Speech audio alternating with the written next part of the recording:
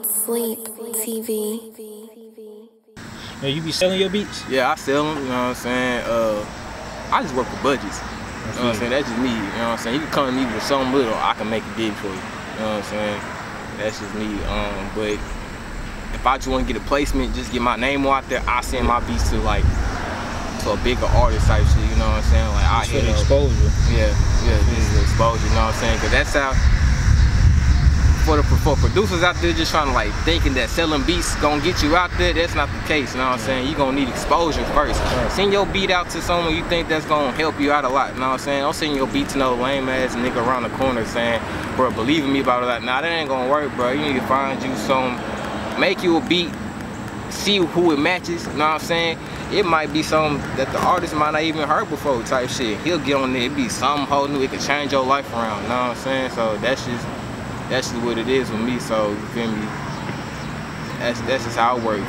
If you local, we can work, send me your budget. If I want a big placement that I need more exposure on, I'm gonna send it to, try to get it to Gunna, Duggar. I'm gonna try to get it to Baby. I'm gonna try to get it to man, whoever, you know, it's just big like that, you know what I'm saying? That's doing numbers. I don't want no 1,000 view ass nigga, you know what I'm saying? I need like 100,000 views, 10,000 views. I need something big, you know what I'm saying? Cause I'm at the level right now, shit. That's where I'm at. And all my beats, you feel me?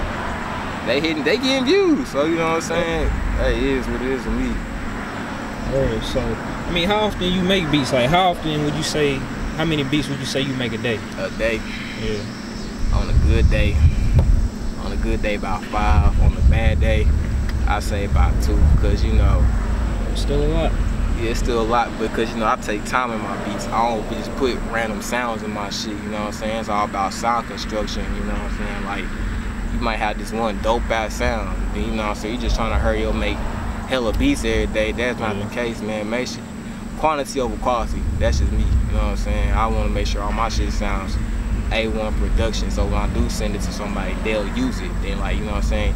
The intro to be hard. As soon as they get to like the 16th bar, man, this be some bullshit, man. They don't even want to fuck with it. I just want to make sure my shit cool the whole way out. So that's a guaranteed placement, you know what I'm saying? Yeah. So, well, how old was you when you sold your first beat? Probably a long time ago, huh? I sold my first beat. I was 17. It was off of YouTube. You know what I'm saying? I was messing with shit on YouTube, then the nigga emailed me like, man, how much you want for this? I'm just a young nigga, I don't know nothing about no beat price like that. I'm like, 100? PayPal me the 100, shit, cool. And after that first 100, I thought it was a shit. I ain't gonna lie, I thought it was like, oh shit, I got my first little hunch off this motherfucker. Hey, let's keep going, you know what I'm saying? So, yeah.